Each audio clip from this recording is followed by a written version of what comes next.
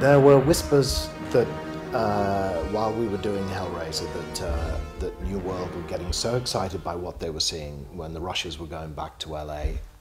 They gave us a bit more time and a bit more money at that point on Hellraiser, and there were certainly whispers then that a sequel was in the offing. But you hear that kind of chat all the time. You know, it's like doing a fringe play. There are always West End producers in. You're always transferring. You hardly ever do. So you kind of dismiss those thoughts. But it was evident pretty quickly once the movie was out, and it garnered quite a wave of publicity and pretty good critical response and did very well at the box office. It was evident that there was going to be a sequel.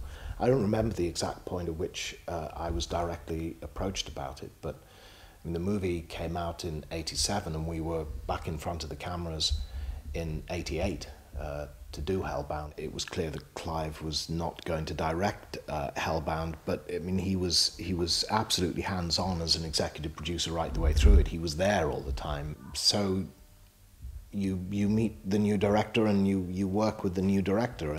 I suppose for me then the task was to keep a hold on what we'd created with Pinhead in the first place. But Tony absolutely understood the movies, and I had a good, solid working relationship with him.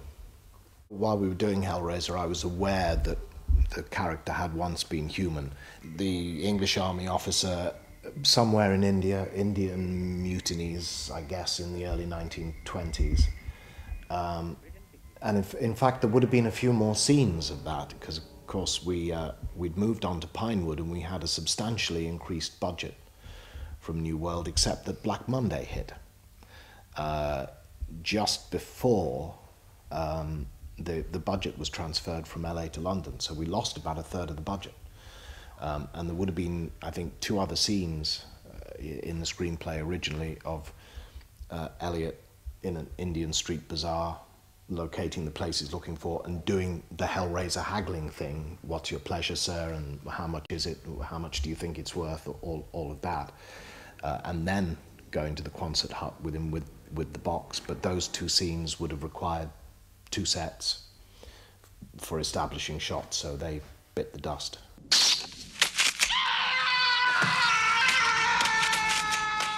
There would have been a great deal more of that exploration of hell and the labyrinth. That you get that one great glass shot that establishes the labyrinth with the black diamond lament configuration swirling in the background, and that's unfortunately all we get to see of it. There would have been a great deal more exploration, and I guess more exploration of the life of the Cenobite. I didn't change my approach to playing Pinhead at all, because, as I said before, in my own mind, just as Pinhead has no understanding of being something called Pinhead, he certainly would have no notion of there being this guy called Elliot Spencer that he once was, until the denouement of the movie when Kirsty presents him with the photograph. I remember. You were all human.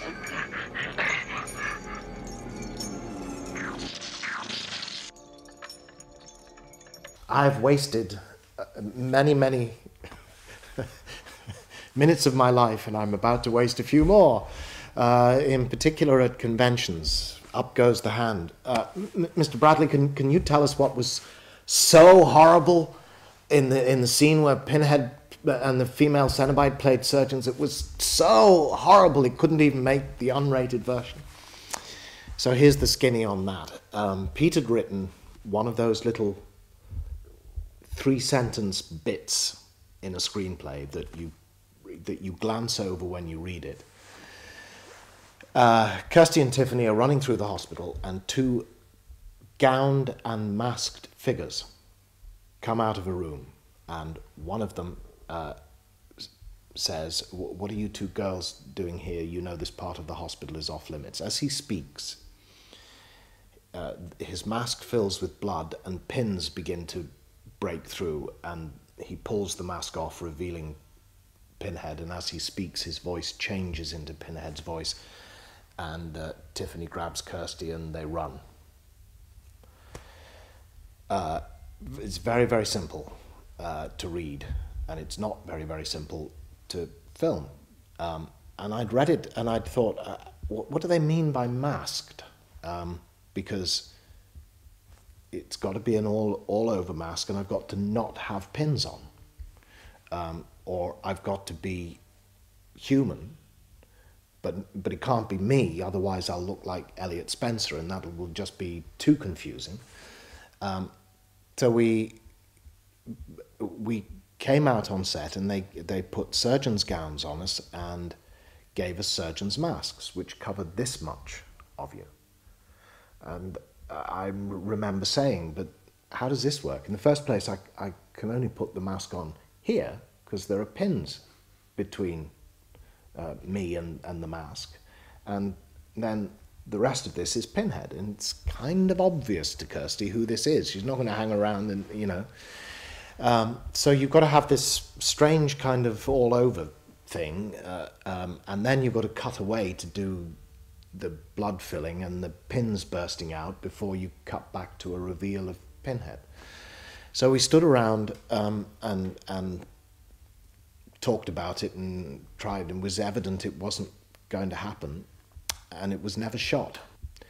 And the unit stills photographer, bless his heart, took a photograph of us, and for some reason they put it on the cover of the unrated box, but it was never filmed.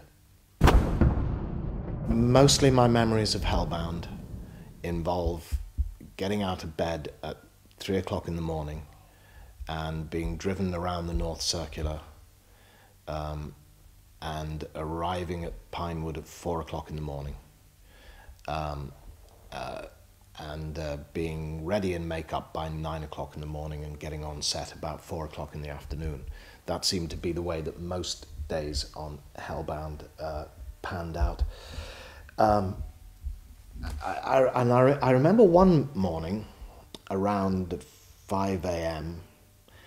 the unit nurse came round to give everybody vitamin B6 or vitamin B12 tablets, because it's apparently what we all get deficient in when we're making movies because of early starts and long days and what have you.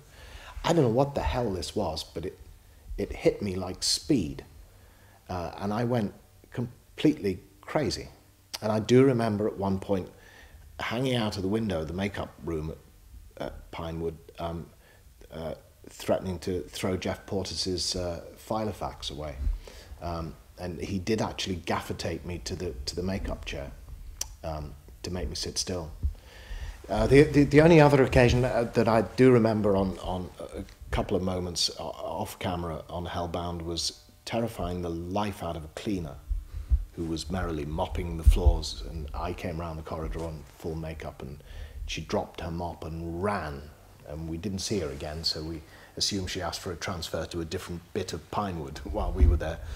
And then encounter with Barry Norman, who was he was doing his Hollywood Great series, which he used to introduce sitting in a director's chair. And so he was looking for film sets that he could use to do, and he got Hellbound. And I walked out of my dressing room in makeup and costume, and as Barry Norman was coming down the corridor, and he, I think I definitely startled him. He explained he was looking for his raincoat, which didn't convince me at all. But I know Clive and Chris used that to their advantage, because he'd been a little bit snotty in his review of Hellraiser, and they gave him permission to use Hellbound. And then the apocryphal story is that they locked him in a room and said, "Why are you doing this? You're the most influential film critic in the country, and this is a British horror film.